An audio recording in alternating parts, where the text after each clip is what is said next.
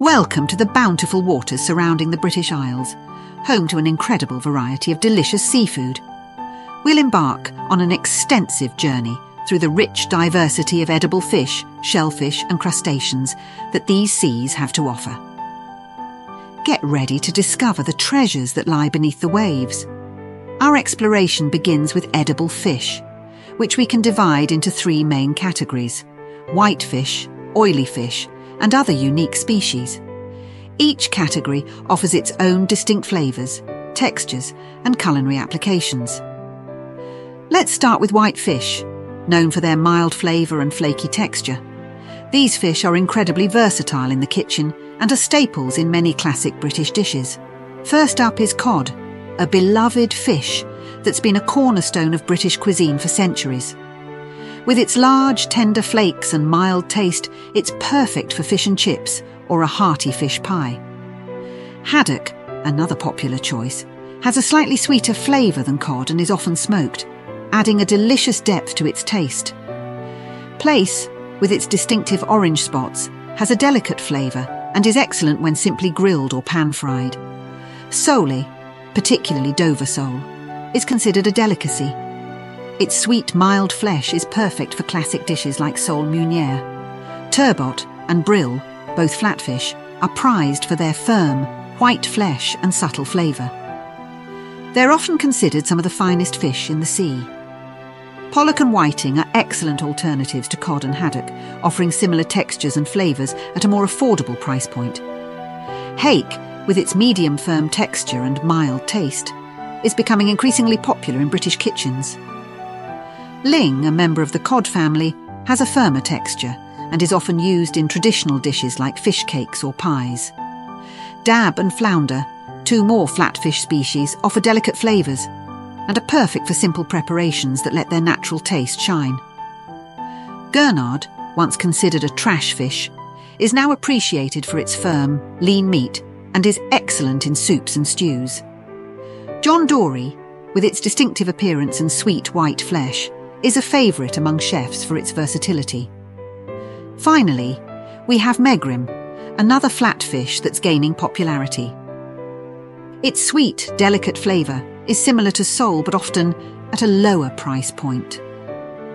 Now let's move on to oily fish.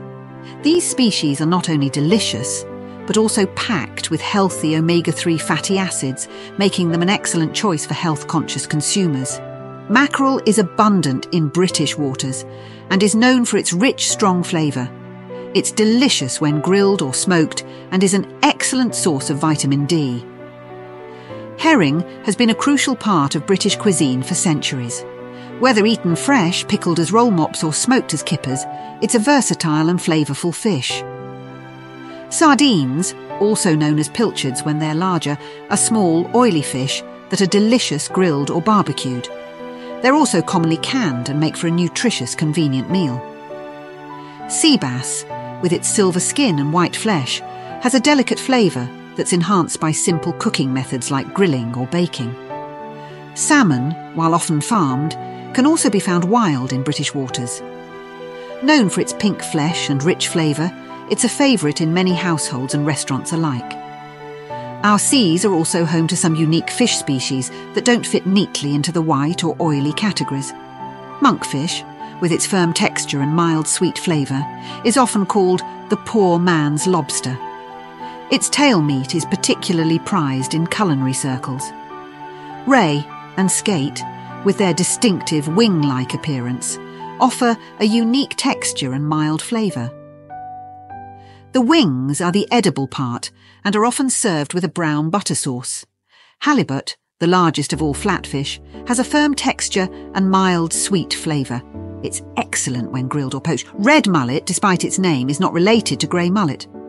It has a distinctive flavour that's often described as nutty or shellfish-like. Grey mullet, on the other hand, is a coastal fish with a mild flavour that's enhanced by marinades or strong seasonings.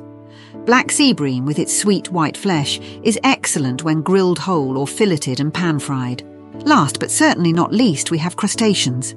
These shellfish are often considered the jewels of the sea, prized for their sweet, succulent meat. Lobster, from British waters, particularly from Scotland and Cornwall, is considered some of the best in the world. Its sweet, tender meat is a true luxury. Brown crab, also known as edible crab, is the most common crab species in British waters. Its white meat is sweet and delicate, while the brown meat is richer and more flavourful. Spider crab, with its long legs and sweet meat, is less well known but equally delicious.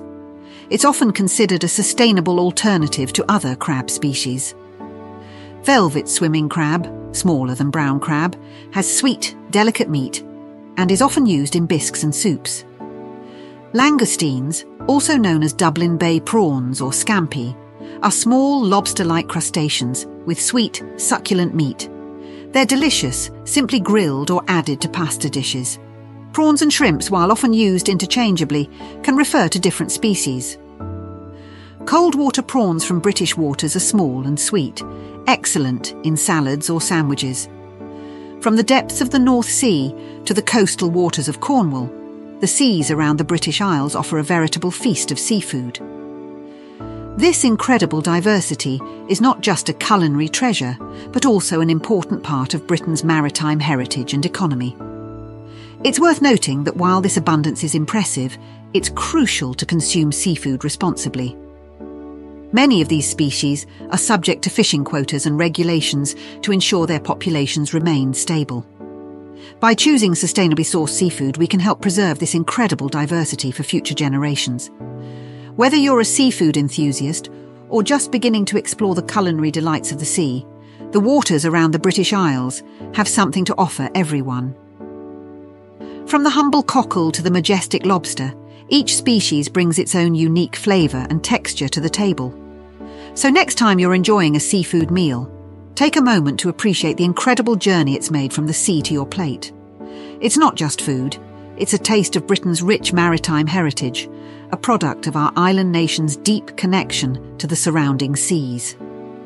Remember, the key to enjoying seafood is freshness and proper preparation. Whether you're cooking at home or dining out, don't be afraid to ask where your seafood comes from and how it was caught. This not only ensures you're getting the best quality, but also supports sustainable fishing practices. As we conclude our journey through the edible treasures of British waters, we hope you've gained a new appreciation for the incredible diversity of seafood available.